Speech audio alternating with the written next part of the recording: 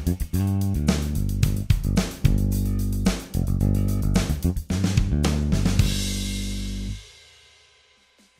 there, Jamie from Time+Space here. In this video we're going to be taking a look at the audio tracker function of Toontrack's virtual bass software, EZbass. For those of you who aren't familiar with EZbass, you'll find another video on our channel which is a first look at the software and covers all the basics that you need to know. But in this video we're going to be specifically taking a look at the audio tracker, which is a function that translates audio into MIDI.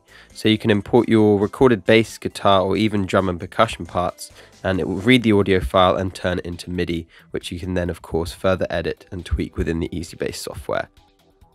So when you first open the audio tracker tab, you're presented with this screen, which allows you to choose how you want to import audio. So you can either drag and drop or select a pre-recorded audio track, or record directly into EZbass from a DI box or your DAW. I'm not a bass player, so I won't be recording directly in, but luckily Jack from the Time+Space staff team is a very good bass player, so I've asked him to record a short clip which I can use to demonstrate the audio tracker. Here is what it sounds like.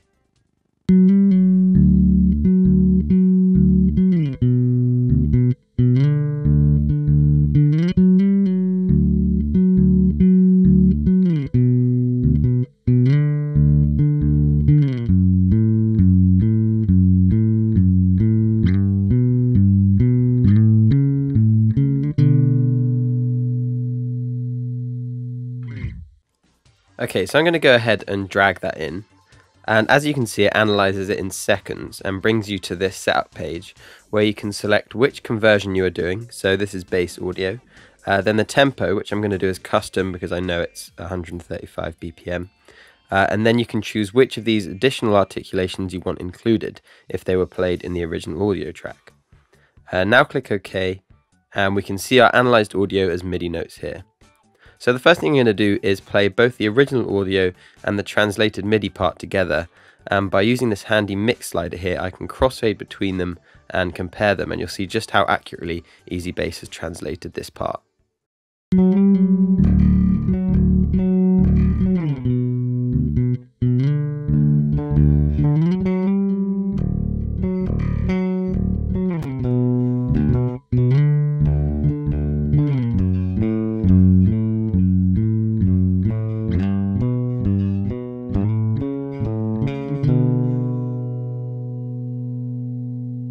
So already it's got all the rhythm and pitches perfectly.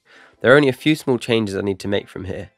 This is such a big time saver and perfect for those of you who maybe aren't so confident with inputting rhythm and pitch and other musical features. Now from within this audio tracker page there are multiple things you can do to the translated MIDI part. You can drag the notes up or down to a different pitch, or drag them sideways if you want to change the length of the note. Another feature is the ability to change the articulations, so you can see some of the notes are different colours, and this is because EZbass has recognised in the original audio clip that there were some varied articulations. So I can use the articulations drop down here to see which articulations have occurred where. So there are some red slides and blue grace notes in the clip. A couple of other features are the track fast notes function, which will pick up faster note changes if you're working with a clip that is maybe at a higher tempo or features fast rhythms. And finally the amount of notes drop down. So this is sort of like a threshold of how much EZbass analyzes the original audio. So you can drag this up and down and it will either let more notes in or block them. And this can be split into regions also if you want sections with more notes and sections with less. So what I'm going to do now is add this MIDI clip to my song track using this button in the bottom right. And this will create a clip like this one. And I can then access this from the grid editor tab to make the few small tweaks that I want to. So there's just been a couple of small notes missed out, and this is because the audio tracker can only read monophonic lines. So if there are multiple notes being played at the same time, it will only analyse one of them. But of course with bass lines this won't be much of an issue, as most of the time bass plays monophonically, and any notes that are missed out can be added back in here. So in Jack's original clip there is a slide note on the second beat of this bar that goes back down to this F sharp. So I'm just going to copy and drag this one over, and it will automatically add in the slide, and then I'm just going to extend it as well. There was also an extra note at the end that harmonizes the final note a third above. So again, I can just copy, drag this up to the correct note, and then maybe I'll quantize them so they finish exactly on the bar line. Finally, I'm just going to go through and overlap some of the notes that occur on the big leaps to smooth the jumps out a bit. So with all that done, this is what the end result is.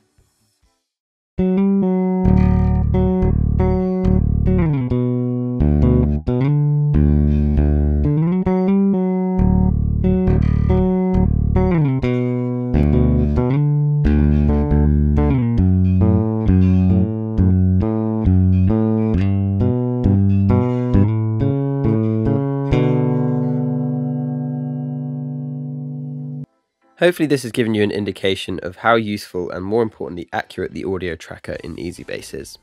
I really didn't need to do much to the translated MIDI clip to make it an exact replica of the original audio. EZbass does all the work for you. If you want to find out more about EZbass, take a look at our first look walkthrough, which you can find a link to in the description of this video, or for any other information just head to our website at www.timespace.com. Thanks for watching.